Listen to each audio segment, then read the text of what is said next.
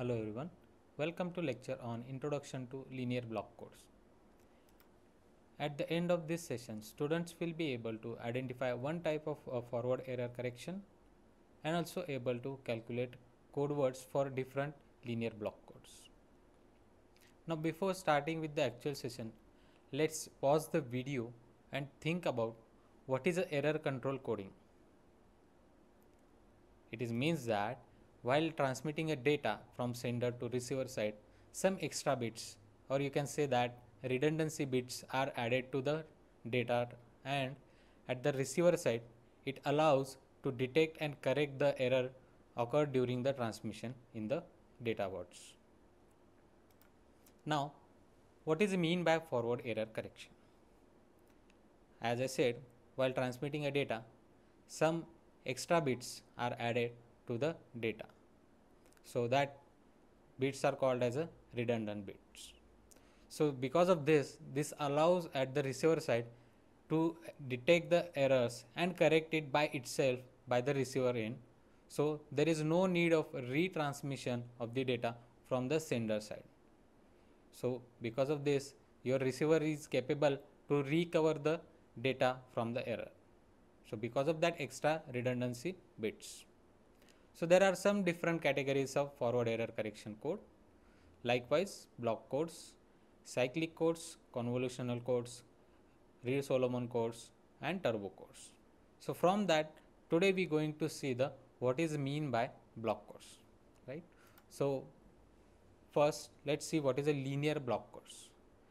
Linear block codes means that there are data information is divided into different blocks of length k bits. Means if you are having a lots of data, so it is not possible to transmit the continuous data. So in this one, we transmit the data in different blocks which is having a size of k bits. So that is called as a data words. Each data words is then coded into the block of length n bits, that is called as a code words. Means whatever the blocks you generated of size k bits, these are the encoded, and you are getting the code word which is having a size of a length n bits. So where you can say that the n is always greater than k. So n equals to k plus r. That r is nothing but the additional extra bits you added into your data word, which is also called as a redundancy bits, or you can say that these are the nothing but the parity bits, which is used to check the error and correct it at the receiver side by the receiver itself. So there are some vector notations are used in the linear block codes, like for data words, m equals to nothing but the in the row format, row vector m1 m2 up to k bits, that is mk. And for the code word is similar to in the row vector format, that is nothing but the u up to u1 u2 up to un, because we are having a code word of length n. Now figure 1 shows the linear representation of linear block codes. So you can see there is an input which is having a message, or you can say data word of size k bits. Center block is nothing but the channel encoder which encode your data word into the code word which is of having a size of n bits. So output of the encoder is nothing but the coded message which is having a size of n bits. So from this you can say that we have a 2 raised to k distinct messages, and also we are having a 2 raised to n distinct code words. So you can say that you are having a one set of code word of 2 raised to n. So from that you are having a subset of 2 raised to k which is a unique one. So you can say that there is always one unique code word is assigned to the each data word. So that code rate is nothing but equals to k by n, because we are having a complete space is of 2 raised to n, and for that you are having a subset of 2 raised to k. So code rate is equals to k raised to n. Now previously we seen that we are generating a code word for single data word. So there is always possibilities that you are having a different blocks and number of blocks. So for each data word block, you have to generate a code word. So that can be represented in the matrix form. So that code matrix can be generated by multiplying your data matrix with generator matrix. So what is a generator matrix, that we are going to see in the next session. So first let's see what is mean by matrix, code matrix and data matrix. So U equals to M into G. From that, U is nothing but your code matrix, in which you are having different code vectors. Like we previously saw the code vectors, which is in the form of row vector u1, u2 up to un. Right? So U equals to M into G. M is nothing but your data matrix. Like we already seen for the data word, there is a row vector m1, m2 up to mk into multiply with the G, that is nothing but the generator matrix. So let's see example. For example, you are having a linear block code of 7, 4. So from that, 7 is nothing but your n, which is having a length of code word, and 4 is nothing but the k, which is nothing but the length of your data word. So total data word possible in this linear block code is nothing but 2 raised to 4, which is nothing but the 16. So code rate for this is, we already seen the formula k by n, which is nothing but the 4 by 7. Now let's see the actual example. So the generator matrix for a 6, 3 block code is given below. So this is the generator matrix, which is having 3 rows and 6 columns. Right? Find out all code words for this code. Now you have to find out the code word for this generator matrix. You are going to find the code word for data words. So you first need to find how many data words possible for this block code. So here you can see that there are n equals to 6 and k equals to 3. So from this, always the format is n comma k. So n is 6 and k is 3. So likewise, we have data words possibilities that 2 raised to k. 2 raised to k equals to what? 8. So there are 8 data words possible.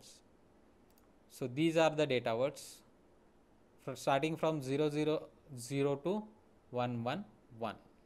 So 2 raised to 8 is total 1, 2, 3, 4, 5, 6, 7, 8 data words are there.